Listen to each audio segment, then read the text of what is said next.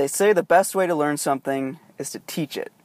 So that's why 2 days before my gender economics final, you guys get to hear about inequality caused by...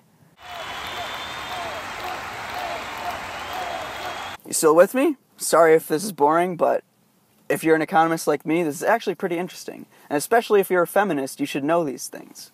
Now, we're going to specifically look at Social Security benefits, because this is where women in particular are punished the most. Let's look at two different couples again. One is Romeo and Juliet. Cheesy, I know. Romeo makes all of the money in the couple, and they're married. So Romeo makes all the money. Juliet has never worked a day in her life in the labor force. I'm sure she's done plenty of work around the house. So there's a thing called the average indexed monthly earnings that I don't really want to get into, because that's a whole another 10-20 minute video just to explain that. But basically it's what the government decides your average monthly earnings were over your lifetime. I'm just going to call it your monthly income. The government has decided that Romeo's is $5,000, and obviously Juliet's is $0.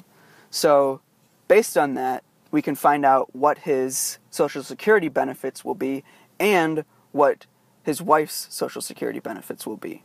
Social Security is sort of a progressive benefit in the sense that you get a lot in return for the first few dollars that you make, but then you get less in return for more and more money that you make. So you get 90% of the first $826, then you get 32% of the next $4,154, and then you get 15% of whatever you make over that, up to $2,452. Romeo and Juliet. So he's making $5,000 a month. In retirement, his worker benefit is 90% of $826 plus 32% of $4,154 plus 15% of $20. You add all that up, you get $2,075.68. And then the spouse benefit, now this is key, the spouse benefit, which is what Juliet will be getting, is $1,037.84, which is just half of what Romeo is getting. So the spouse benefit is half of what the higher earner makes. So let's look at a different couple. Let's look at a couple where they're both earning the same amount of money, but their total family income is the same. So let's say Anthony and Cleopatra are also making $5,000 a month, but they earn an equal share of that amount. So both of them make $2,500. Each of their benefit is going to be 90% of $826 plus 32% of $2,500 minus $826.